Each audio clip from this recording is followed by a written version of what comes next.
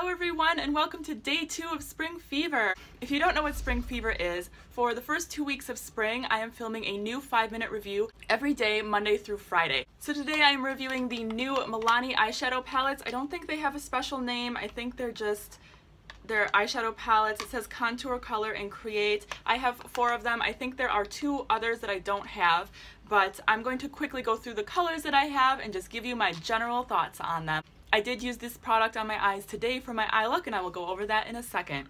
And then they also come with this brush, which is a double-ended brush. It has kind of the eyeshadow application end here and then more of a blending out end there. As far as the quality of the brush, it's mediocre. It's not something that I really use that much. This didn't blend out too well, and I don't know, it's nice to have in the palette. I think it's always nice if they add a brush, but this one isn't fantastic and I could not do a complete look with just this brush. So each of these palettes has 6 shades in it. So it says on the back that the shades are designed to be base, contour, lid, crease, liner, and this is a specialty shade. So I'm not sure exactly what that means, but that's kind of how they're designed. I always just use them however I want to use them. This is the Must Have Naturals palette, and this one has 3 matte shades. So this one, and this one are matte, and the other 3 are shimmery. You can see in the swatches that they have different degrees of shimmer. The middle one is more metallic, and the lighter ones are a little bit more of your lighter wash of shimmer. So it really depends on the palette, like the quality of shadows really depends on each palette, and that is something that's a little bit frustrating, but I feel like for the drugstore, that's kind of what you get. This next palette is called Earthy Elements. This is more of a warm toned palette, and the matte shades in here are these 2 beautiful, beautiful shades, and the other 4 are shimmery. This one is the most disappointing shade of all the palettes, is this one right here, and you can see it's just not very pigmented and very powdery. A few of the shadows were fairly powdery, but I do feel like if you place them over a sticky base, they work just fine. So when I first looked at this palette, I thought that these 2 shades were going to be very similar, but they're actually not. They have quite a nice difference to them, and you can really get a beautiful shimmery warm smoky eye or just warm everyday eye shadow look, which I just absolutely love. I think this is a really great palette to have. The next one I have here is called Smokey Essentials, and the matte shades in here are this one, and this one. So this is nice because you actually have your matte highlight color, which I wish the other 2 had. When I was doing my eyes, I actually ended up using the matte highlight color from this palette because I didn't have a matte highlight color in the neutrals palette.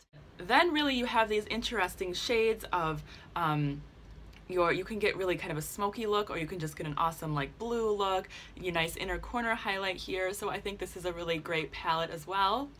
And then this one is Plum Basics. This has more of your purple plum shades and a pink one in there too. The matte shades in this one are this one, and this one. So 3 matte shades, 3 shimmer shades.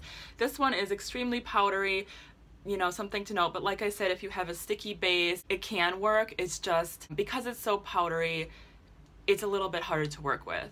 But I think this is another really pretty one. I love the matte highlight shade and this pretty crease shade. I think you can get a very nice eye look with this one. You can see in the swatches that the pink shade in the middle is really powdery, and the highlight shade is full of this like almost iridescent rainbow glitter, which is kind of cool but also kind of weird. I'm not sure how I feel about it, but it's a pretty palette with pretty shadows in it as well. So overall, I feel like the quality of these palettes is good. I'd probably give it like a solid B if I had to give it a grade, because some of the shadows are not the best, but there are really great shadows in each palette, so I do think it's worth the money. Another thing I wanted to note is that these shadows are very blendable, which is wonderful. I think a lot of times drugstore shadows are not blendable. These ones are, so that's a huge plus.